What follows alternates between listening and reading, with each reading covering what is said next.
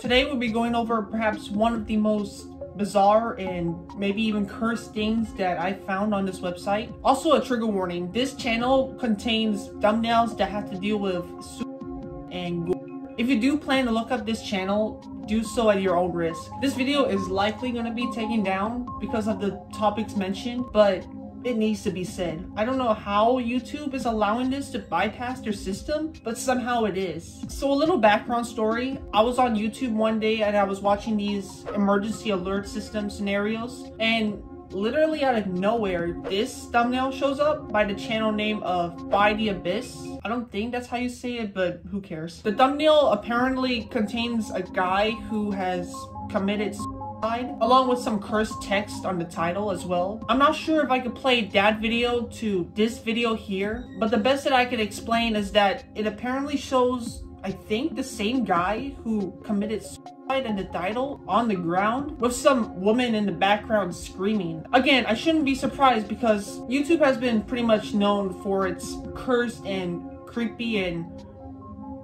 basically cursed content on this website, such as the full stop punctuation where you type in a period on the search bar and pretty questionable content would show up. Now it looks like it's just mostly 21st century humor being taken over. While I'm waiting for your fucking response. But back to the channel that I was talking about. Again, the channel goes by the name of By the Abyss, and when I entered to his channel, pretty much all of his videos contain the same thing over and over again. A cursed thumbnail and some cursed titles. And because of my curiosity, I clicked on his videos, and most of the time they were just topics that were not even related to the title or thumbnail. Some, if not almost all of his videos, were just videos of cheap jump scare effects and cheap horror stories, along with some badly edited 21st century humor videos.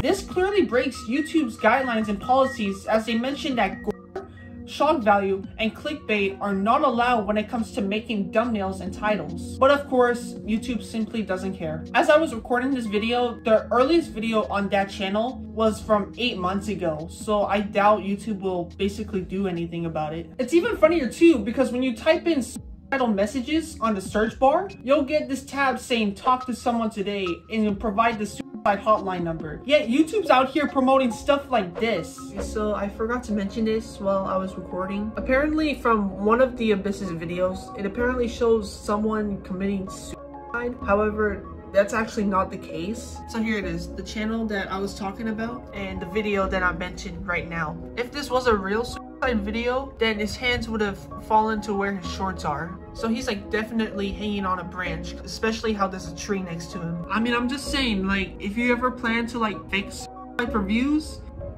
you could probably get backlash.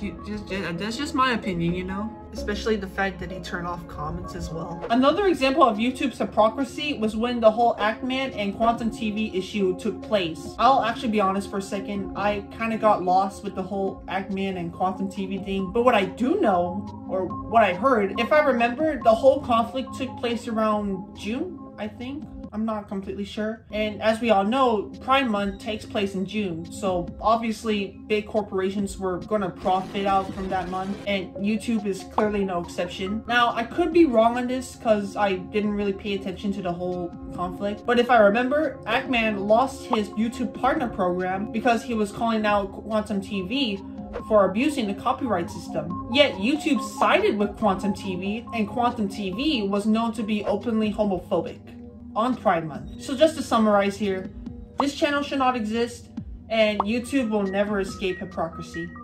Thanks for watching.